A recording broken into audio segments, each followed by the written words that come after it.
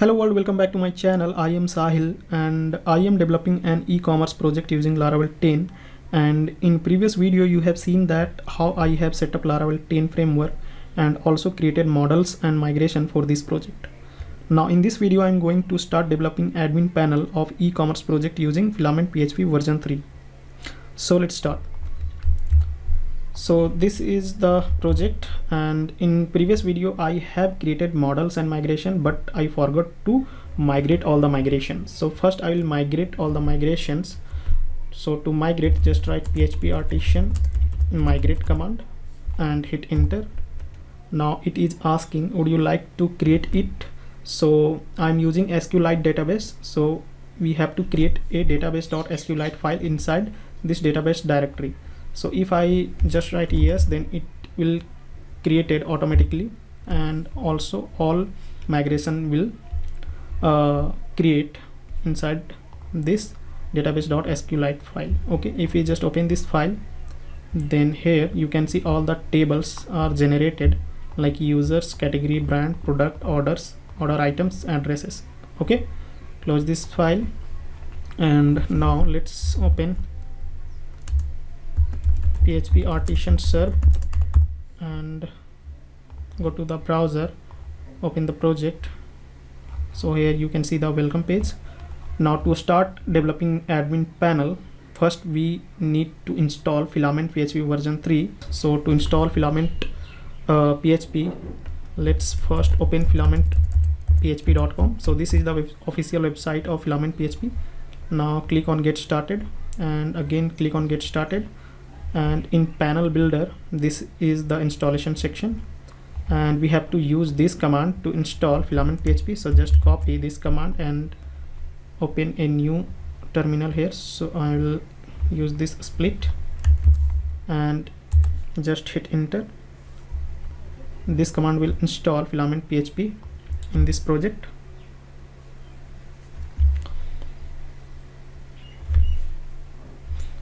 Okay, so you can see Filament PHP installation completed. Now we just have to copy this command to install Filament PHP.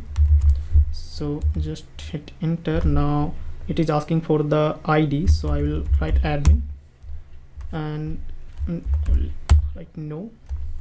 Now you can see Filament PHP installed successfully in this project. If you just come here and write /admin, then you will redirect to the login page. Okay, so let's wait. Now here you can see this is the login page. Okay, now before login we have to create a user for the admin access. So here you can see there is another command, php artisan make -filament -user. So I will copy this command and in VS Code just paste. Now it will ask name, so I will write admin, and in email address I will write admin@gmail.com, and in password I will write admin. Okay, now you can see user has been created. Now if I come here and write the credential and click on sign in, we have to reload this page and click on sign in again.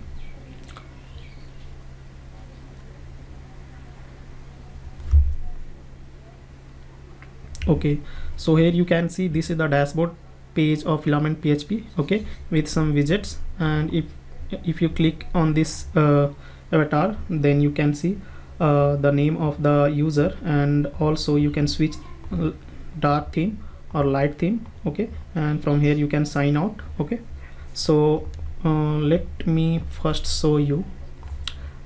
Go to this app directory and this providers directory. There is a folder created Filament, and inside this there is a file admin panel provider. Okay, so using this admin panel provider you can modify the admin panel dashboard page. Okay, so in case you don't want these widgets here, so in this file you can see this is the widgets area. So suppose I want to hide this widget, so I have to just comment this line and reload the page.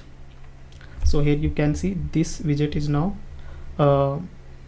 removed from this dashboard page, and And for now, I'm not going to work on this dashboard page. Today in this video, I'm going to show you how to work on user resources. Okay, user resource, sorry.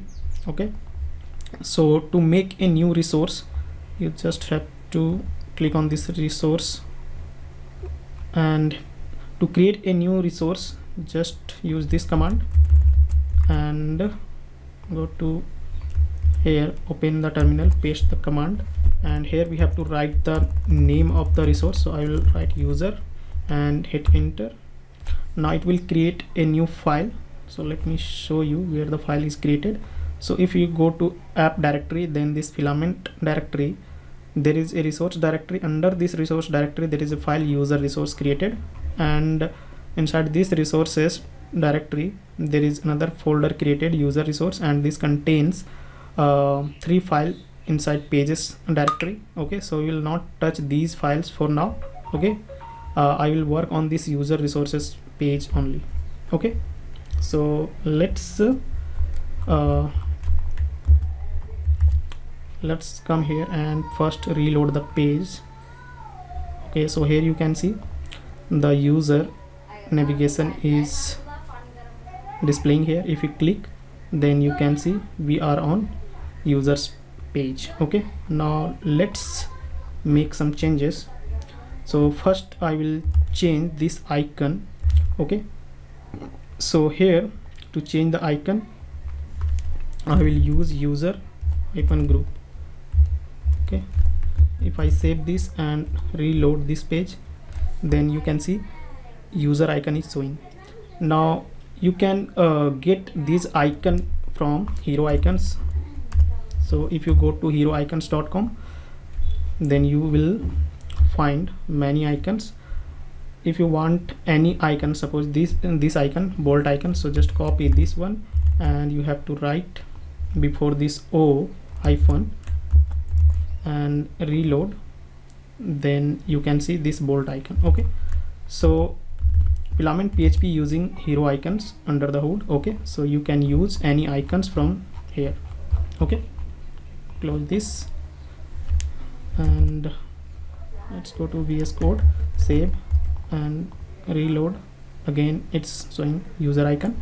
Now let's go to the create user page. So here you can see no form is showing, so let's create the form first. So in user resources, you can see there is a method form is defined here, and inside this schema we have to design our form.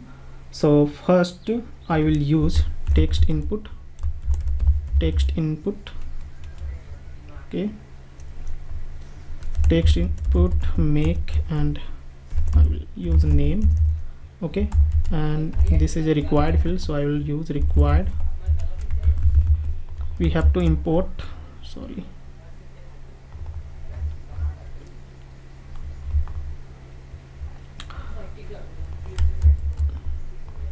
you can also write forms components and then text input. And if we now reload this page, then you can see a name field is showing here. Okay, similarly we will also create email and password field. So let's come here and then again I will use form component text input make email, and then I will use email and then required. Okay, I can also use label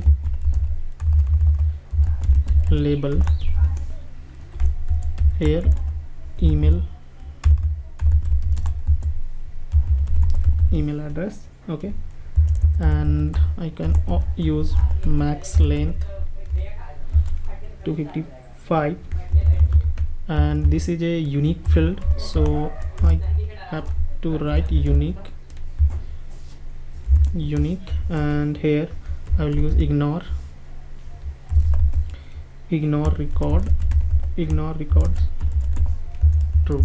Okay, now if you go to the browser and reload, then you can see this is the email address field. Okay, similarly we will also create email verified at.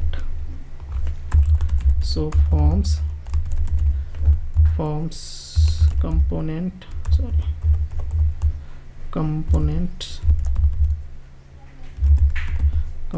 and then I will use date time picker, and then make email verified at and label email verified at, and by default I will use now method to populate current timestamp in this field. Okay, now if I go here and reload, then you can see email verified at, and I will not make this required field. Okay, now next I will use password field. So for password field I will use forms components, and then text input. Okay, so make password, if make the name of the column is same, and also if you want to keep the label same, then there is no need to use this label. Okay, and this is a password field, so just write password here, and I will not use autocomplete. Okay, instead I will use dehydrated, dehydrated, and in dehydrated I will use fn state field state. Okay, and I will make this field required only in create user page, not in edit user page. Okay, so for this here I will write fn and then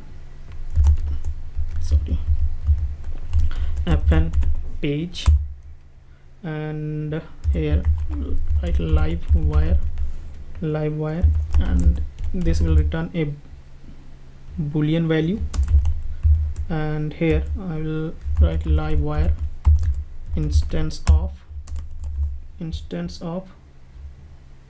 create record.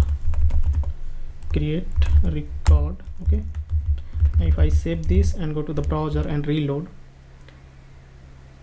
okay, text input is not found.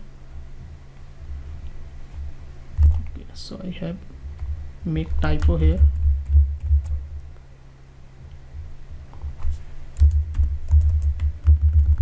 Components. Okay, reload the page. Okay, now you can see password, which and this is required. Okay, now let's try to create an user. So I'm just try to remove the password and create. So you can see this is required, so we have to write password 1 2 3 4 5 and click on create. So you can see user created successfully, and it is redirected to the edit user page. Now let's design this table. So if I come back here, then this is a table method. In columns I will define text column. Okay, just write tables and then columns, and then text column, and then just write make and the name of the column, so name, and I will make this searchable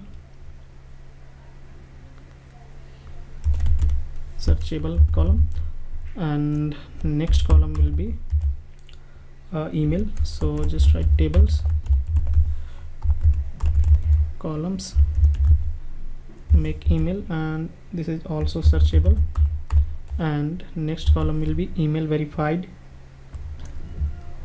and this will be also a text column. So just write text column, and I will make this a date time column.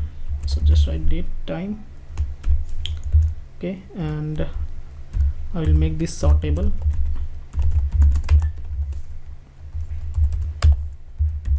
Okay, if I come here and reload, then you can see name email verified.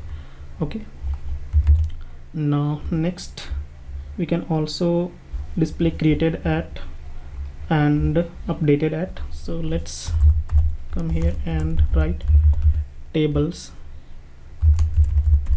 columns, and text column, make created at date time sortable, and I will not use default sort, so just remove this, save. If I reload, then you can see the created at column. Okay, now let's come here in action.